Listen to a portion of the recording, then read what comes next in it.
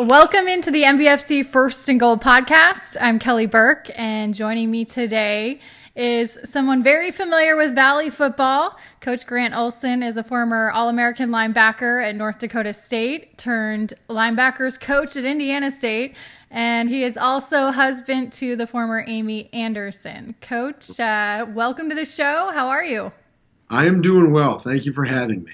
It has been over a year now since you've joined Coach Mallory and his staff in Terre Haute. How have the last 15 months, fundamentally changed you? Oh, I think that's a great question. One, I've learned a lot. We came together as a staff. We're kind of a hodgepodge of different guys from different areas. We didn't come as one entire staff, like sometimes happens when a head coach takes over a new program. So that wasn't us. So it took us as a staff just a little bit of time to just learn a little bit about each other and how we were going to operate. It was Coach Mallory's first time being a head coach. So that was something that was really interesting. I've learned awful lot from every coach on staff, just about good ways of doing things and different ideas. So that's been really cool to see. And I think that we as a staff have all improved and made each other better coaches by coming together. So that's one of the first things that just as an individual coach, what has been a great benefit to me. But then we've also now just come together as a team. We're now on the same page going into our second year. I can just speak to the linebackers and the defense that I watch so much is our guys know what they're doing. They're so much more comfortable and confident in our schemes, in our practice routines, and everything we do. It's night and day from last spring to this spring, from last summer to this summer. So I'm already really excited. We're going to be a much improved football team this fall. In the last 15 months, how have you seen the culture change at Indiana State? Well, I think the first thing is that every time that you go through a culture change or a coaching change is buy-in. Okay, and especially for older juniors and seniors, they've been doing their thing with a different coach for a while. It can be hard for those guys to buy in right away. I don't care where you are. Every coaching staff goes through that. So seeing our older players now being completely bought in, that's been the biggest difference because those are your leaders. Those are the guys that take the freshmen and bring them along. So seeing a guy like a Cottrell Moss, who's going to be a senior middle linebacker for us this year, he's done an incredible job of leading, and he's been injured lately. But seeing him transform and just become an even better leader than he already was. So it's guys like that are going to take this team from where we were to where we're going. So that's been really cool to see. What kinds of things did you do with those upperclassmen to earn their trust and to build that mutual respect factor? Well, I think the first thing is, talking to the guys and just all getting on the same page and saying, hey, everybody here wants to win. Let's first agree on that. The second thing I think we all agree on is that we're here for Indiana State. Okay, and if I'm willing to work hard and you're willing to work hard, and then from there we treat each other with respect, we'll probably have a pretty good relationship. And that goes for everybody in our program. That's just a rule that we all abide by. Everybody treats everybody with respect. So from there, anybody that's willing to work hard automatically gains trust and confidence in everybody else around them. So as a coach, that's my job. I know those guys need to see me working hard at practice and working hard, watching film and doing those things. And the same goes vice versa. So I think all of us coaches just coming in, working hard, giving great effort, and then just spending time with guys has allowed them to trust us, to get to know us on a more personal relationship. And from there, that's helped the players buy in. So I think that would be the most important thing that we've done. I was reading about how you've made a number with the strength and conditioning staff changes nutritionally. I know you've remade the office over. What are some of the specific things you as a staff have done to and implement it off the field, to produce that winning mindset? Gotcha. That's a great question, and I don't know if in college football there's one perfect answer on how to create that, because there's a bunch of teams doing it a bunch of different ways, and all of them are having success doing it. I think the biggest thing in terms of creating that winning culture or that attitude is one, obviously preparation. Okay, if we're not going to put the time in the weight room, we're not going to be successful. So that was the biggest thing, or one of the biggest things that we've done as a staff, is improving the nutrition, improving the weight room, doing that. So now all of a sudden our guys are confident. They're looking and saying, hey, Coach Mallory has done everything in his power to give us an opportunity to be successful. Now it's just up to our guys to work hard. Okay, so I look at it and say, hey, linebackers, we've given you the weight room, we've given you the nutrition. Now it's on you. Okay. And they've looked at that and said, well, if these coaches are going to bust their butt giving me opportunities, well, I better bust my butt in the weight room. So that it started with Coach Mallory, and it's gone down to our players. So that combination has done just drastic things for us. And like you said, we've had incredible improvements in our strength numbers, our bench press, our squats, our cleans, all those things, or just our body weights. So anyway, so all of that's been really positive. But that's where it started in terms of getting the weight room and the nutrition right. And then the players have just taken it from there. As a coach, how do you teach physicality and toughness? That's a great question, because I think it's definitely one of those things where some people just definitely have it more than others. That's something that I'm going to look for in the recruiting process. Some people just like to hit people. They like contact. They love the game of football. And some people like the game of football but don't love it. So I think that's kind of the first thing. But then now that we get them, how do we develop it even more?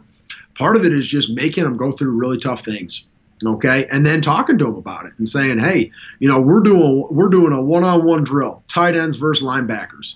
Everybody's watching. There's a winner and there's a loser, okay, and letting the whole team see it and finding out who's the tough guy that's going to compete and who's going to go win that one-on-one matchup for you. So just doing as much of that as possible and giving guys opportunities both to thrive and also to fail. There's been some failures that have been some big-time teachers for some guys, and then guys have taken that failure, learned from it, come back, and then they've done better and improved. So just not being afraid of some of that stuff and putting them in difficult situations, I think, helps continue to cultivate a mindset of being tough, nasty, physical, all those things. What was the moment you realized that you wanted to be a college football coach? Oh, that is a good question.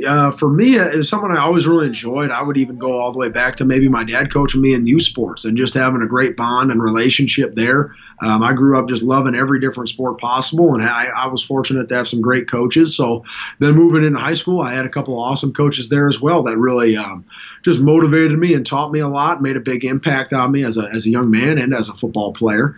And it was just something I enjoyed. And I said, I think I got a little bit older and got into college and was kind of sort of trying to figure it out. I knew it was always in the back of my mind. But as I really got probably my senior year of college saying, I really could see myself doing this and having a lot more fun than being an engineer or whatever else I would have done.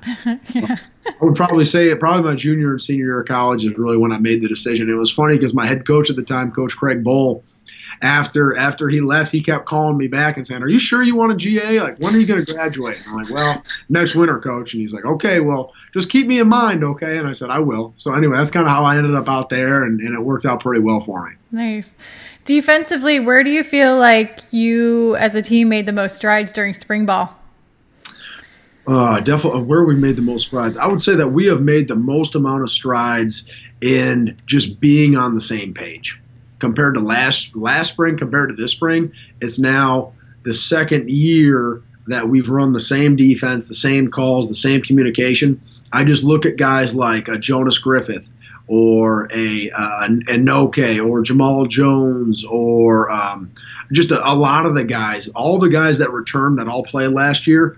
It's noticeable how much better they are because, like I said, they're confident, they know what they're doing, and they're so much better prepared. So then all of a sudden you go from teaching the basics to teaching to the intricate details of everything. And now all of a sudden you're seeing guys going out and just having fun. They're not thinking, they're just playing.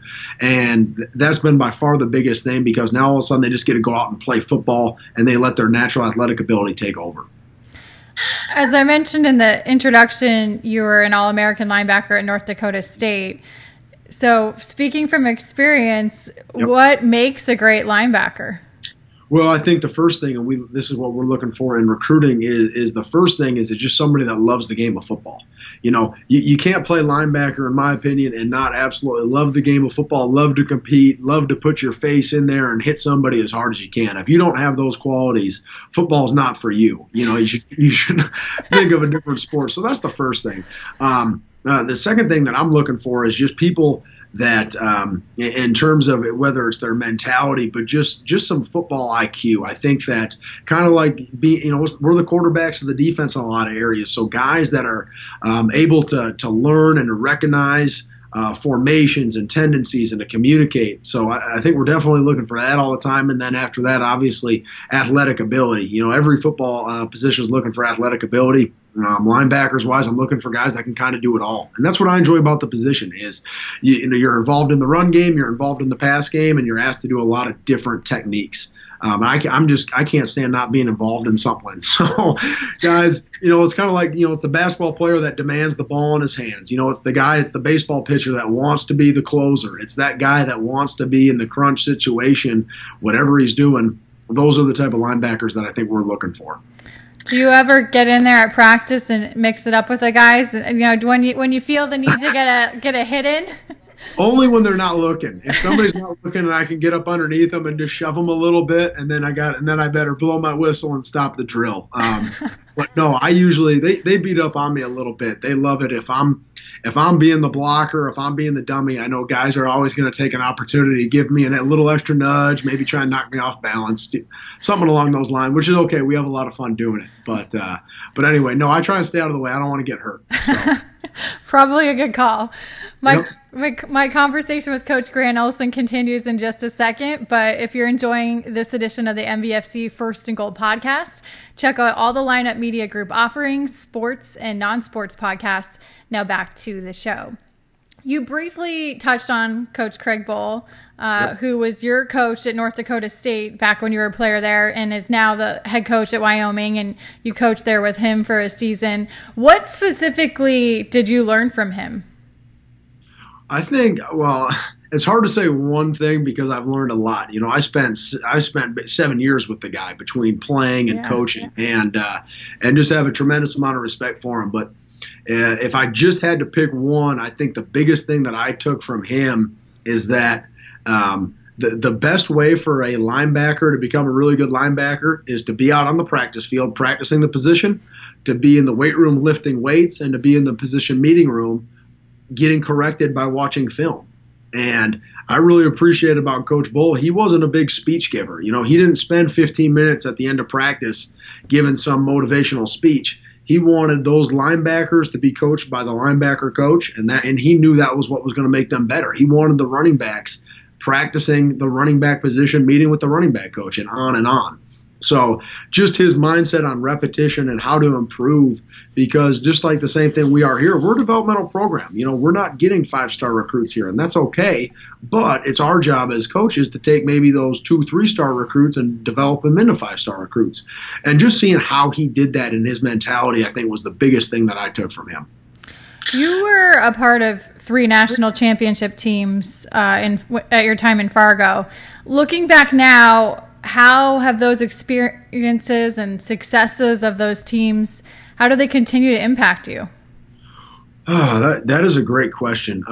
It's funny looking back on those teams. I think one of the biggest things that I've noticed is all those guys that played, whether some of them are still in the NFL, some of them are coaching, and some of them have their own private businesses now.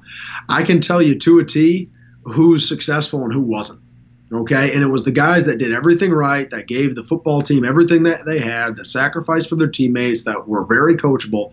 Every single guy I played with that was like that has turned into a success. Some of them are engineers, some of them are accountants, some of them are doing who knows what. But every one of them has turned out to be successful because of what they did as a football player. And that's one of the things that I look back at now, and I'm really thankful because I've got a phenomenal group of friends and people that I know I can trust and count on. And I look at now as a coach, and I can guarantee you Cottrell Moss is going to be ridiculously successful in life no matter what he chooses to do because of how he goes about his business. He works his butt off, he's coachable, and he cares about other people. And those 3 things I know are going to translate to any job. I've told him several times, I will go to any job interview you want, and I will get you a job because of what you've done for this football program. And I really appreciate it. So that's probably the biggest thing, and that I've tried to relay to these guys, because every linebacker that I've got, everybody on this football team will eventually be done playing the game of football, and we as coaches all want them to be very successful.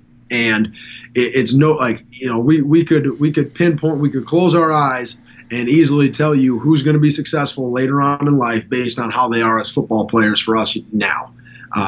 So anyway, I'm really thankful we've got a lot of guys like that on our football team at the moment, and they've been great leaders for us. That's interesting. That's, I mean, you're right. It's a great predictor of future success. Oh, it's funny. It's been from what I've seen, going from when I played till now, it's been about 100%. If it's not 100%, it's 95. It's awfully close. So anyway, that I think is something that people maybe don't understand or overvaluate. So many people are looking at, how tall are they, how fast are they, on and on. And that's great in terms of the game of football, but in life, which is a heck of a lot more important for these young men, is developing them and allowing them to go out and be successful and really positive members of their community. It's the guys that don't show up late. It's the guys that take care of their business academically. It's the guys that are coachable and put the extra time in. Every one of those guys on our football team, I know who's going to be successful. And I'm really hoping those other guys are going to learn from them and to be able to take those things, and hopefully they can improve and grow.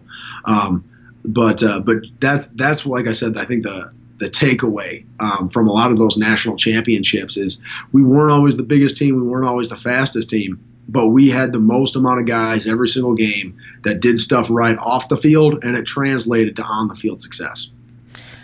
How have you and the staff had to adjust your communication style? Because for you and someone like myself, the way we communicated in college, and it wasn't that long ago for both of us, but it still was a lot different than how college students and football players and student athletes today communicate. That's a great question. And I'd be even curious to hear your thoughts on it. But I am a firm believer that there are a couple tried and true principles in life that will always lead you to be successful with a young man in terms of coaching him. And the first one is respect, and the second one is honesty. Okay? If you look a man in the eye or a lady in the eye or whoever, and you tell them the truth and you say it in a polite manner, odds are you're probably going to be successful. And I think that's been the case for hundreds and hundreds of years. But in terms of some of the media, in terms of coaching and how they learn, I think today our kids are a little bit different in the fact that they might not want to have a playbook. How many places now have iPads instead of textbooks? And that's where I think the challenge for us maybe is coaching in terms of creative ways to teach. I think that's probably more the hardest thing. And just keeping their attention span, and then also finding new creative ways that are fun and engaging to them. So if there's any way that I can find to make a video playbook, I know they're going to appreciate that more than if I print something out. So that's been a challenge for me and for us, and I think every coach in the country is going through the same thing. So have you made a video playbook? I haven't. Well, we've got a lot of cut-ups that we've made. So I've got a library of plays that I've kept and said, okay, guys, here is a great example, and I'll highlight it and say, hey, watch Griffith on this play. This is a perfect technique. Okay? Instead of me sitting up there and describing it, hey, here's a video of exactly what we're trying to do. We're going to go drill this today just so you guys know. And they say, okay, great, I see that now. Or maybe it's a coverage or whatever the case may be. So that's where I know I'm continually trying to add and make sure I've got a repertoire of drills and video that I can show these guys at any time. Coach Abrams is the best at it in the country. Coach Abrams got more plays and more clips than anybody I've ever seen. Really? And in situations and stuff. And I love his meetings because he's our special teams coordinator. I love going into his meetings. I learn about the game of football every single time I step into one of his meetings. So, and maybe it's NFL clips, maybe it's high school stuff. Maybe it's, talking about and explaining rules, goofy situations. So all that stuff, I think, our kids enjoy and appreciate, would they rather watch me making a tackle or Ray Lewis doing it? Well, most kids would probably say Ray Lewis. So if I can find a clip of Ray Lewis doing something great, I need to show it to those guys. So anyway, and I don't have all the answers there. I know plenty of coaches are doing great stuff, but that's what I know, some things that we're looking at and trying to do a better job of. You mentioned Coach Abrams. One part I found particularly interesting about your staff, Coach Abrams, he's the dedicated special teams coordinator, and that's his main and only job, and you don't typically see that, especially in FCS programs. How much of a difference do you think that's made in this past season for you, especially when you have a kicker like Jerry? No, I've never been a program where you've had a guy that's completely dedicated to special teams. So seeing that for the first year, I've learned a lot. And I think it's a phenomenal idea. Again, not every program is able to do that. They might not have the resources, but he's been a tremendous asset to everybody because nobody else has to do it. That's one of the first things. I don't have to step away from a defensive meeting with Coach Wilson or Coach Smith, and we're talking about, maybe how to fit a certain run play. I don't have to step away for that for special teams, and nobody does on offense either. So just by having him, our offense and defensive staffs are so much better. And then on top of that, he does have a lot of time. He can nitpick things, and he can be so much more detail-oriented than another coach could who's worried about the running backs or the linebackers or the tight ends or on and on. So I think he does an incredible job. The notes that he prepares, his meetings are thorough. They're on point. The kids get the notebooks, and they get the feedback that they need. I've seen it as a tremendous success. Our practices run really smooth. He does a great job organizationally. And then it also allows us to be really diverse schematically. We've got more time, and he's got more time. So we've just got a lot of adjustments and things that previously at other places that maybe we haven't always had, because that's what he's dedicated to. So I think he's an incredibly valuable member of our staff in that aspect. And he's done a great job with the kids. I think they absolutely love playing for him. You won a lot of games when you were a player at North Dakota State. And in terms of not winning a game for the season, how did that test you guys as a staff? Because you obviously, and the staff knows, and you saw every day the improvements going on behind the scenes, but it wasn't necessarily translating into the win column, to outsiders. Gotcha. No, that's a great question. I think so. One of the biggest things that I learned is how Coach Mallory led the staff and the team. And the first thing that I know he did was he's been a part of different staffs where all of a sudden when the team's not doing well, it's very easy as a football team to become divided. All of a sudden the offense blames the defense, or the defense blames the offense, and everybody blames special teams, and on and on. And when you're losing and you're not having success, it's easy for that to happen. I don't care what you're doing, it happens with guys on the staff. It happens with guys on the team. And he set a standard of, guys, we're not doing that. We're offense. You guys aren't going to blame the defense. Defense, you're not going to blame special teams, on and on. Everybody's going to take responsibility for their action and do the best they can to improve it. And starting from the head coach and then working our way down from the coaching staff to the players, I think that allowed us to stay together, and that was critical for us, because we very easily could have said, hey, we're 0-5. Well, too bad. We're not going to work hard anymore because our season's over. And that's not what we did. I know we were 0-10, and we came out in practice like we were 10-0, and we worked our butt off. Okay, and I appreciate that so much about Coach Mallory, the other coaches, and our players. And there's an awful lot of places in the country you wouldn't have had that. And yeah, nobody wants to be 0-10. I know I stood up there a couple times in front of the position group and said, hey guys, just so you guys know, I don't want to be 0-10 either. I don't think anybody in here does. Well, that's where we're at. So what are we going to do about it? So, and that message was echoed across the entire team. So that was a big reason I think that our kids continue to trust us and continue to work hard, as they saw as a coaching staff. One, we didn't fall apart, and we continued to work our butt off for them. And I think they appreciated that and respected that. It's definitely something that I appreciate about and respect about Coach Mallory. I had your guys' game, the season finale, when you were in Cedar Falls taking on Northern Iowa. And I was really taken aback in a good way just about how even-keeled he was when I had to interview him at halftime, and you're facing a big deficit. And I think, as you said, it permeates down to the staff and to the players. Absolutely. He set the tone in terms of how we're going to handle adversity. The season's over and we went 0-11, but I sure know that we learned from it. And we are a much more mentally tough and resilient outfit than we were at this time last year, just because we went through some hard times. And I know I told some guys, guys, it's really easy to show up to a place that does nothing but win conference championships or whatever, at any level, in any sport. It's easy to do that. It takes a special person to go 0-11 and just to keep coming back for more and to develop that mental toughness. And when we start winning a lot of games next year, it's going to mean so much more to us because of what we went through last season than anybody else in the country. I can honestly tell you that, and I'm really excited for it. What's been the biggest aha moment that you've had from being a college football player to now a college football coach? Probably, I would say that one of my biggest aha moments would be now understanding where some of my coaches' frustrations used to take place. I think that's something that it's like, all this, because you're as a player and you're maybe in your position rooms, and it's like, man, why is coach just so wound up about this drill, or why is he so detailed about this thing? Like it doesn't matter. It's not that big of a deal.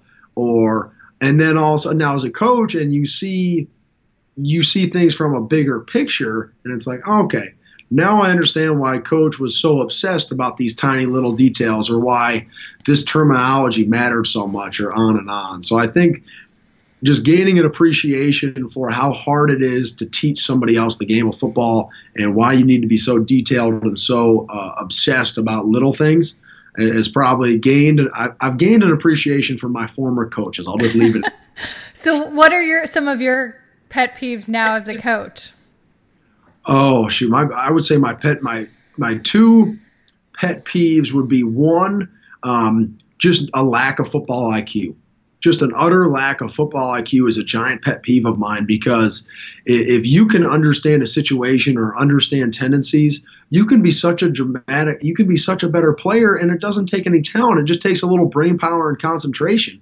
If you should notice the difference between a fullback who's right behind the quarterback and a fullback who's offset, because offenses run different plays in those situations, or they're going to run a different play on 3rd and 2 than they are on 3rd and 8. We need to recognize that stuff, and it's just being observant. So when a young man misses a play by not recognizing a subtle difference in the way the offense is lined up, or something along those lines, it just drives me bonkers, because I'm sitting here saying, man, you could have had a sack, you could have had an interception, you could have done something incredible if you would have just looked around and paid attention.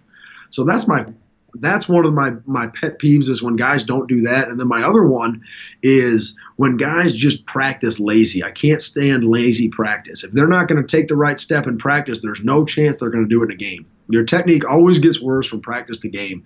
And if guys aren't going to practice hard and be detail-oriented there, they've got no chance of being successful in a game. So when I've got to call guys back and say, nope, we've got to do this drill over because so-and-so didn't do it right, it's like, man, we should be moving on and getting better at other things. We're wasting time here because you guys won't stay focused on things. And we don't have that very much. It's usually something that younger guys typically do a little bit more than older players. But, those are my two pet peeves. And like I said, I learned, and it's something I probably should call up my old position coaches and apologize. And I'm sure they'd appreciate that. But those two things can just drive me up the wall some days. Yeah, I'm sure they would appreciate a phone call. It's funny how things come full circle, right? Yes, they do. I'm sure it's just like, I'm freshly married and I don't have kids yet, but I know a lot of people that have young kids, and I know their parents tell them, it's like, you're raising yourself. And it's like, yeah, I got to call my parents, and someday I'll have to apologize for all the butthead things I did. So anyway, no doubt. It definitely comes full circle. What area do you think that the Missouri Valley Football Conference is most different now from when you were a player?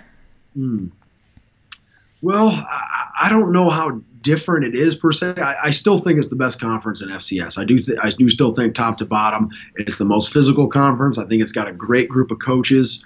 I think it's a battle every single week. I think the Missouri Valley, it doesn't matter who you are or where you're going. If you don't prepare hard, you better be ready to get knocked off, because it's going to happen. And I've lived that on both sides. So I still think we've got a tremendous conference. I have a tremendous amount of respect for all the other football programs in this conference. I absolutely love it just because of the competition. Iron sharpens iron, and those other teams make us better. And if you can get through the Valley and get into the playoffs, you got as good a shot at anybody else in the country because of what you went through in the regular season.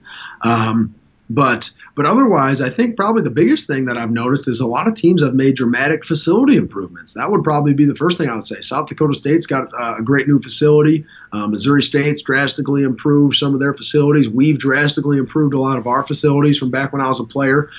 Coming to Indiana State in 2011 and 2013, our facilities are way better than they were at that time. So I think that arms race of college football of programs and universities saying, hey, we want to be good and we want to invest. There's been a lot of money spent in this conference in the past 5 years. So that's been something that I've noticed. I don't know if you've seen anything different or would agree or disagree, but that's been impactful, I think. Yeah, absolutely. The stadiums, South Dakota State Stadium is incredible, and I would put it one of the best in the FCS totally in the big picture. And I'm curious to see, the improvements with the new turf field and then the new lights. Obviously, you got about a year ago. And how are you liking all that so far? So far, it's been absolutely great. The new turf has been awesome. It looks really sharp. That's one of the first things. So that's been a tremendous improvement. Our president, Dr. Curtis, she came into an all-staff meeting and she said, I have a vision for this place. She wants to invest in athletics. She goes, hey, we own all this land. I want a brand new football stadium. We want a brand new basketball practice facility. We want a brand new training room, weight room, indoor, all this stuff. She's got a grand vision, and it's going to cost a lot of money. And I know she sat in front of all of us coaches and said, I want to go out and get it. Who's with me? I'm like, I am. Let's go do it. Let's go get after this thing. Let's make Indiana State incredible, and let's go win some football games. So I'm really excited. There's a problem. I'm sure there's a 2-year vision, a 5-year vision, a 10-year vision. Hopefully we can make that stuff happen. It'll be really exciting to see where Indiana State goes in the next 5-10 years. Yeah, I'm excited to see Memorial Stadium this fall, especially where we have your Valley opener, the Thursday night under the lights game. Should be a lot of fun. And I was telling you before we started this off camera, I was just in Terre Haute for the outdoor track championships, and I was commenting to everyone there just how nice that Gibson track and field complex is, because I ran track at Arizona State in college, and it's a nicer facility by far than we had at Arizona State when I was in college. Mm-hmm. Oh, it's absolutely gorgeous. And they've got that little indoor over there that track and baseball use, and we use this winter. No, I agree. It's incredible. And that's where I know, because Dr. Curtis, that's what she came in and said. She's like, hey, we got this great track. Well, great. Now we need a great stadium, and now we need a great this. And our basketball arena is getting updated. And I don't quite know where the money's coming from, but I know we're going to go out and fundraise, and we're going to go do some things and raise it. And yeah, it's going to be awesome. So I'm with you. It's going to be really exciting. Your wife, Amy, is in the LPGA. What is it like being married to a professional golfer? That is a great question. One, everybody asks about it, and I don't mind at all because I love talking about her. First off, she's just incredible, okay? She's the most wonderful woman I've ever met in my life, and I'm incredibly lucky to be married to her. But being married to a pro athlete, it's interesting for me because I go between extremes of being married and she's around, and then she leaves for 3 weeks, and it's like I'm a single bachelor all over again, and I got nobody to hang out with, nobody to tell me when to go to bed. I cook all my own food, so that's interesting, going from such extremes. And I'm really thankful that I've got other guys here and good friends on our coaching staff to hang out with. It's a high pressure deal, and there's a lot of money and things like that on the line. And I think the biggest thing that I know that her and I both appreciate about each other is just two people supporting each other no matter how things go. She could have a great round or she could have a terrible round. And I know I can just look at her and say, hey, I still love you. Don't worry about it. And we can go 0-11, and she'll look at me and say, hey, don't worry about it. I still love you. So just having that unconditional love and support, it dramatically helps me, and I know she appreciates it as well. So it works for us. I don't know how many other people would want to do it, but it works for us. So, but it's a lot of fun. I love going out and watching her compete. She's an incredible athlete. I love how hard she works at her craft. I love watching her practice and how attention to detail she is. She's taught me a lot just as a coach about how to go about preparing and practicing and handling adversity. I think she and all those girls are absolutely incredible. I think the LPGA is a diamond in the rough, so to speak, of they don't have maybe quite the national airtime and TV time, but they are incredible athletes, and they need to be on TV more because a lot of people don't realize how incredible these women are. They are great players. Yeah, they're very talented. Amy was a prolific golfer in college at North Dakota State and set all kinds of records. But I had heard you guys didn't start dating until after you left North Dakota State. So, how aware of her were you when you were an athlete at school there? And then how did you end up getting together? Great question. So first time I heard about Amy Anderson at the time was I was getting recruited, and I had just committed to North Dakota State. And I remember some Bison fan or something reached out, had said something online, and it was like, we've got the 10th ranked this, 9th ranked this, number 2 ranked women's golfer in the country. And I'm like, that's kind of cool. Very cool. I'll have to meet her in college. And anyway, it ended up being Amy Anderson. And then I think some of the first times I saw her, she used to work security at our men's basketball games. And I remember I used to bring my student ID and she would check it and let me come into the stadium. So I'll never forget that. I used to see her in the weight room all the time. I don't know who set up the schedule, but it was like the women's golf team and the football team were always lifting together at the same time. So anyway, so I would see her a lot, and she just had an incredible reputation. Like, one, she was in the paper all the time. She was in magazines. You know, she had so much success. She led the U.S. Open after the first day when she was in college. So her name was always in the paper. So I heard a lot about her. But I know what had impressed me was she just had an incredible reputation on campus for who she was as a person. And as I got a little older, it was funny. I was actually dating somebody else, and thank goodness it didn't work out. And all of a sudden, I'm in Wyoming, and I'm a GA, and I'm single. And I forget what it was, but she had just kind of reached out to me about something, and we got talking from there. And then we basically emailed back and forth, kind of as pen pals, for about 4 months. And I didn't really know where this was going to go. And I don't think she did either. So we were trying to kind of figure out if it was going to work beforehand. And then I happened to be in Fargo one day. We actually went golfing for our first date and met, and we got a chance to talk. And then it was like, okay, let's do this. And then the next time we saw each other was I flew out to Portland to go watch one of her tournaments.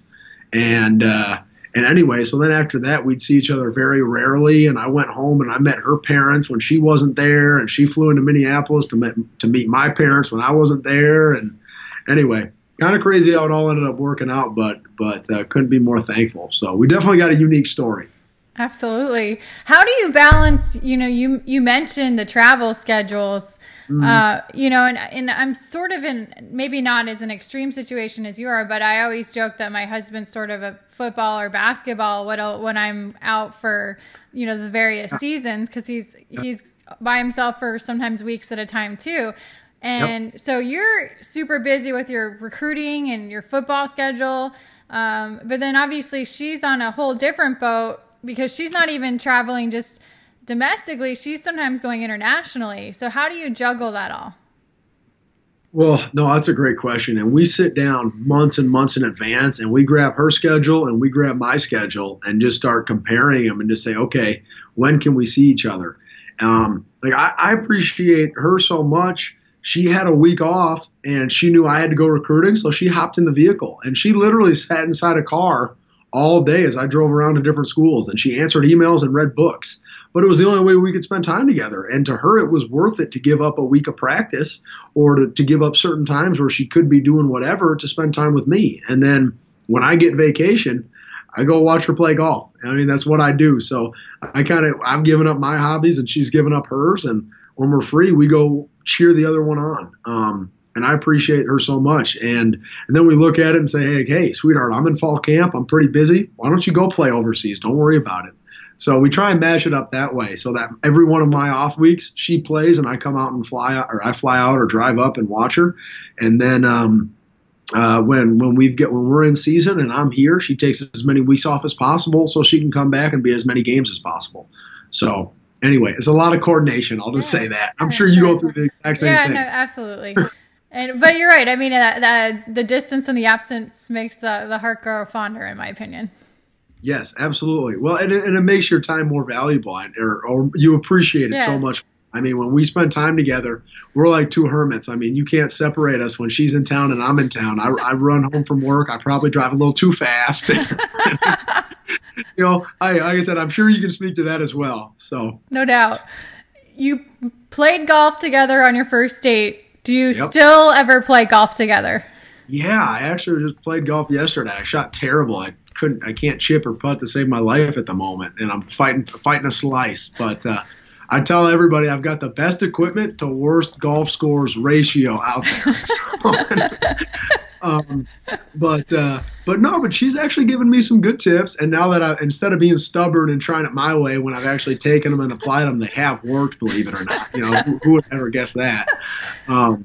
But no, I enjoy going out and playing with her and just having fun. And I appreciate she doesn't get embarrassed that I'm not any good. So it works out well. I'm sure it's rare that this happens, but do you ever caddy for her? I caddied for her once, and I did such a terrible job that I fired myself. I don't know if I'll ever do it again. So we got married, drove down to Chicago. I worked a camp that all of us coaches were at, and then the Monday after, I caddied for her U.S. Open qualifying event, and the bag fell over a couple times when I wasn't paying attention. I pulled out my cell phone, and you can't do that apparently. That's illegal. So I did like 4 or 5 things that, like, thank goodness no one was there to get me in trouble for. So then after that, I just said, I quit. I'm done. I'm just going to sit here and cheer you on. And she was like that. So anyway, I've got a horror story, and I'm never doing it again. So last question about Amy. You guys always have the football golf outing every year. Yep. How much do you recruit her to come play in that? Well, unfortunately it didn't work this year because she had a tournament. But last year she came out and we basically did, if you pay $20 on a par 5, she would tee off for the group and she would do it from the ladies' tees. So 100 yards up plus her tee shot, and all of a sudden you've got a shot at a double eagle. If you can chip one in, you've got a shot at a double eagle on a par 5. So that was pretty cool. And there were a lot of guys that came out there and were like, okay, she's a lady, she's a golfer, yeah, whatever.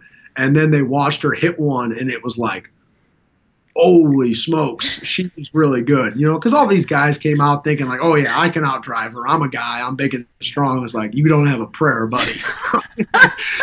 It was really cool because all these guys, big, strong football players that are really muscled up, and just watching her outdrive them by 30, 40 yards was a humbling experience, but everybody was really cool about it. They thought it was the coolest thing they'd ever seen. So it was a lot of fun. Hopefully next year we can time it out better. She'll be back. But yeah, a lot of guys appreciate it. And it was funny this year, everybody was asking, where is she? Where is she? So that's amazing. Grant, last question for you. What is a motto or a mindset that you live by? Oh, a motto or mindset. That's a great question. Well, I would probably, for me, I would say, I think that Matthew chapter 22, when Jesus was talking and somebody asked him, what's the greatest commandment? And he said, love the Lord your God with all your heart, soul, mind. And then the second is like it, love your neighbor as yourself. And I think that that's something that just as a guy of faith that I try and live by and say, if I can just love somebody else and serve them any way possible, odds are we'll have a great relationship. And as a coach, if I can love and serve the players, then odds are they'll be successful. So I think that would be those would definitely be my words to live by. Coach, I appreciate you taking the time today, and thanks for having me. I know you're getting ready to hit the road here tomorrow to go watch Amy play in a tournament. Yep, can't wait. No, I'm going to go watch her on Friday. Hopefully she'll make the cut, and we'll be up in Michigan and Ann Arbor having some fun.